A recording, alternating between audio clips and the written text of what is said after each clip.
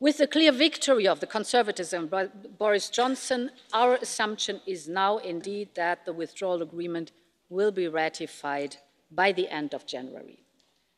And by saying that, if I look around in this hemicycle and I look at our very brave Remain MEPs, I can only say, I'm sorry, we will miss you. We will miss you. Thank you for your courage.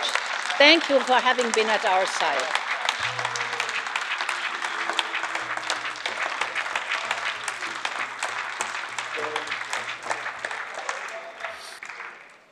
We'll never miss those who scream and yell.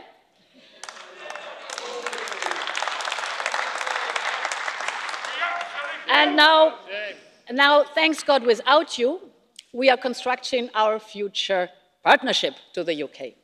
Our new relationship should be as close as possible, for the sake of our businesses, for the sake of our students, and of so many Europeans who stretch their lives across the Channel.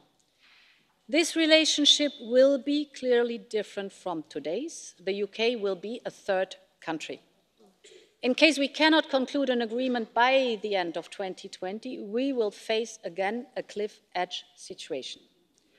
And this would clearly harm our interests, but it will impact more the UK than us, as the European Union will continue benefiting from its single market, its customs unions, and the 1,700 international agreements we signed with our partners, but it is clearly not in our interest. We will organize these negotiations to make the most out of the short period. On February 1st, we will be ready to propose a mandate for the negotiations. The United Kingdom indeed will become a third country, but at the very end, I hope, for the sake of the European people and the sake of the British people, that we will have an unprecedented partnership. This is not the end of something. It is the beginning of new relations between neighbors, and I want us to become good neighbors with our friends in the United Kingdom. Long live Europe.